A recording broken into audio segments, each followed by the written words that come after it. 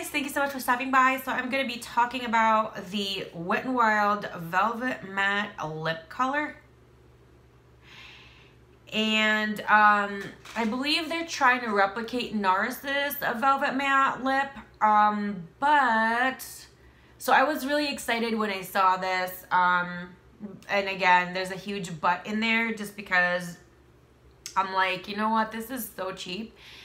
Depending on where you are in I'm in the US, I'm in the Midwest, I'm in Indiana, Northwest Indiana, if that makes a difference. So I'm close to Chicago area. So anyway, in my area, this can go down to almost $2. So like $1, I don't know, almost $2 to $3.50. And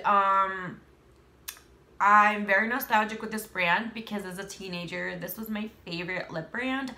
I love their lip glosses and their lipstick, and I don't know, I just loved it at the, when I was a teenager.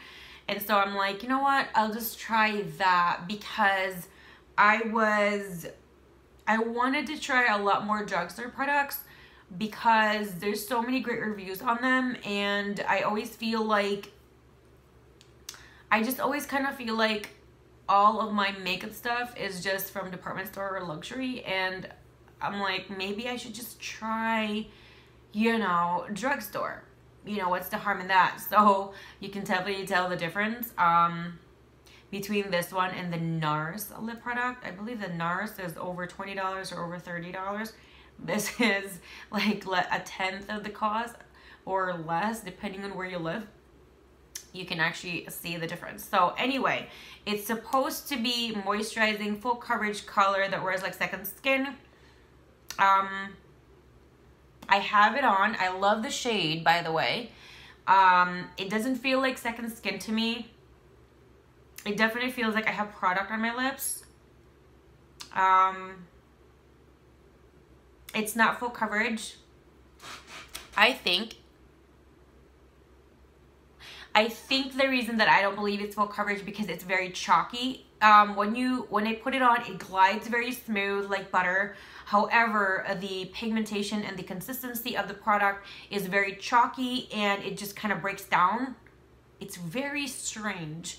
And again, I haven't really been using drugstore lip products for X amount of time. At least 5 years, I think. Was that when I discovered I was allergic to beeswax? Because that's when I really threw out about 90-95% of my lip products and a lot of skincare products because I was allergic to beeswax, and I figured that out by myself. And I looked at every single ingredient that was there, and a lot of the products that I was using, it did have beeswax. That's why I would get a flare-up all the time. I didn't know that. And if you don't even know that, and you get this line on the top of your lip and it burns sometimes, and it's always diagnosed as some kind of, it's diagnosed a lot of times as viral, like what is that, cold sore.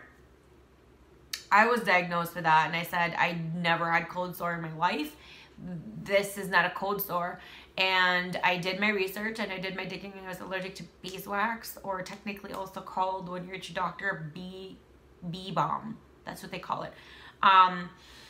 So anyway, it's really hard to find a really good lip product for me, especially for the drugstore brand, because a lot of them do use beeswax because it is very cheap to as an ingredient.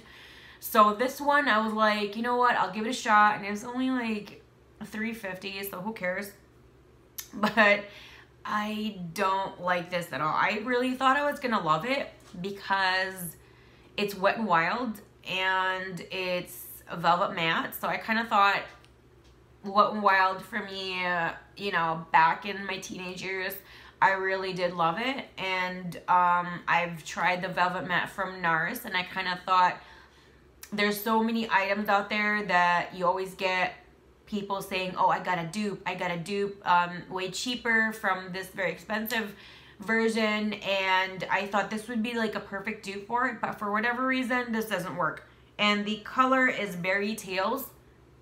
I don't know if the color is, that is also the problem to it, because sometimes the like if you get like a more deeper pink or a red or like that kind of shade, when it's more pigmented to begin with, maybe sometimes it can actually not be chalky at all.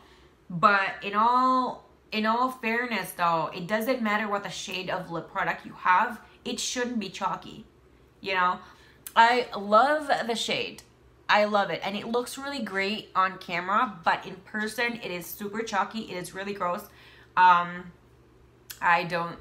If I decide to keep this and not throw it out, I'll probably use this as like a lip balm, the tinted lip balm at home, because I don't think I'll ever want to use this outside the house, because it is really chalky and it kind of, it's not good. Also, what was I gonna say? I like the fact that you just twist the bottom and it would just automatically go up. With the NARS version, it's not like that. The NARS, you really do have to get a sharpener to get more product out. That was the part that I didn't like about the NARS one, was that you have to sharpen it, and you do lose a lot of product with that, because when you're sharpening it, you're also taking off the lip product as well, and that's the part I really didn't like. Although it would last me quite a bit of time because it was very long lasting. This one is not long lasting at all. When I was taking a sip of water, a lot of it transferred to my cup, and I can look at my lips and it was even like a lot of it got taken off. You can really see like the difference. So it was chalky and a lot of it came off. I do not recommend this product at all. It is terrible. I think it's horrible.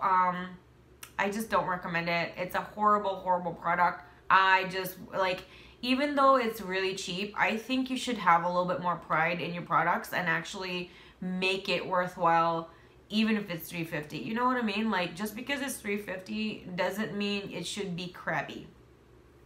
So anyway, this is the full review. Whoops. The full review in regards to Wet n Wild Velvet Matte Lip Color. Do not recommend. 2 thumbs down. I give it, from 1 out of 5 stars, I give it a 0. Yeah. Maybe a 1 because of the color. I like the color, but and how you just twist the bottom and everything gets refilled.